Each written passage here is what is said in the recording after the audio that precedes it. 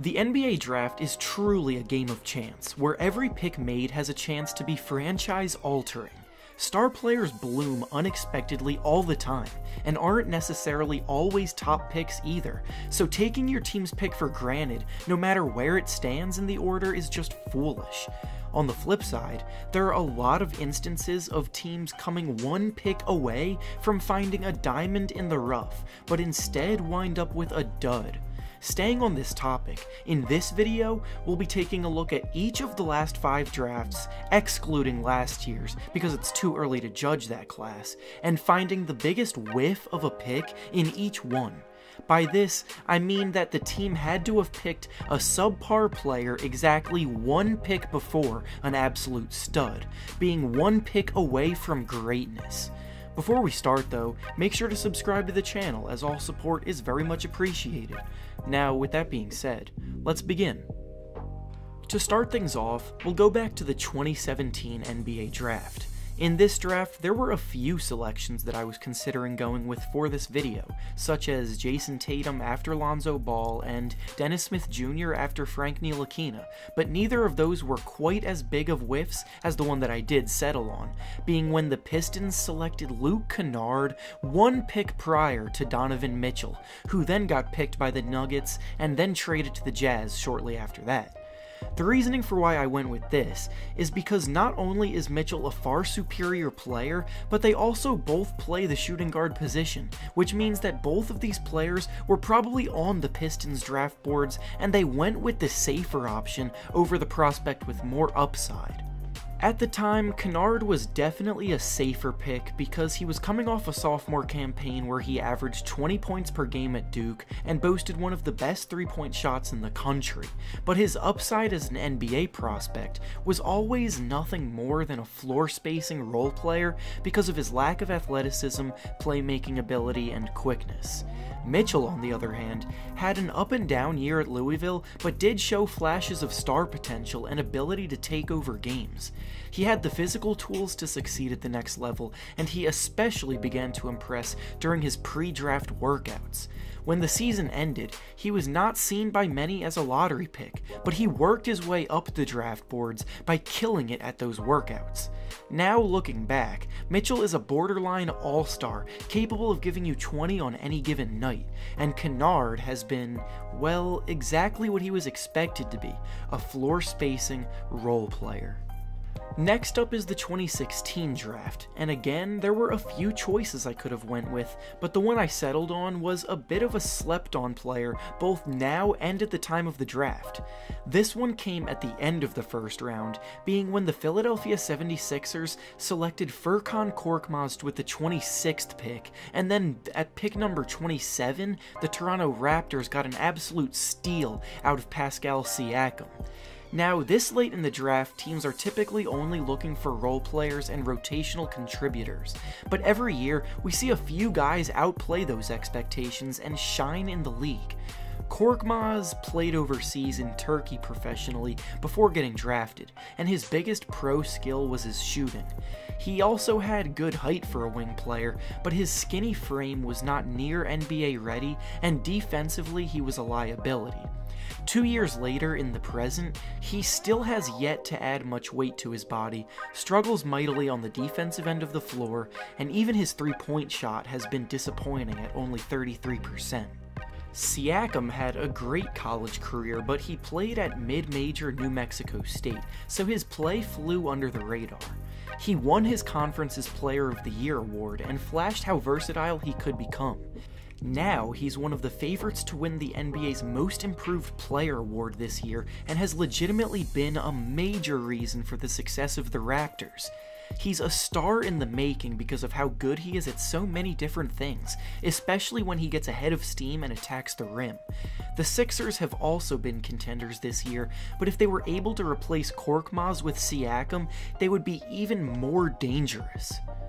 Now moving on to the 2015 draft, this choice was a lot more obvious. It happened very early in the draft, and it features the same team that whiffed in our previous discussion, being the Philadelphia 76ers, taking Jahlil Okafor with the 3rd pick, followed by the New York Knicks, taking Kristaps Porzingis with the 4th pick. Okafor was a top recruit in his high school class, played very well in his lone season at Duke, and even helped them win the national championship that year. So with all of that being said, there was a reason why Okafor was selected this high, and no one at the time saw it as a bad pick. However, there were also warning signs for his future struggles. He was always labeled as an old school player because of his ability to play with his back to the basket in the post at a high level, but he also got that label because he lacked an outside jumper and struggled defending in space. Those weaknesses have held back his game in the NBA so far, struggling to find minutes over the past few years. He had a brief stretch this year where he put up some good numbers, but overall he's only been a decent backup option. Porzingis, on the other hand, was the big mystery of the draft, as his skill set was intriguing but also worrisome at the same time. People didn't know if he was going to be another Andrea Bargnani or a legit star, and so far he's been the latter.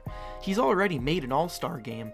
He's incredibly tough to guard out to the perimeter because he towers over defenders at 7'3", and now playing alongside Luka Doncic will hopefully help him take his game to the next level moving forward. Again, the Sixers would definitely do things differently if they could go back and have a do-over. Moving on now to the 2014 draft, we again take a look at some of the later picks, this time going back to the second round. Now, when it comes to the second round, there's an even lower chance of getting an actual contributor, let alone a starter, but what the Denver Nuggets found was absolute gold. The Minnesota Timberwolves had the pick before them at number 40, and with it they took Glenn Robinson III. Then, with the 41st pick, the Nuggets took none other than Nikola Jokic.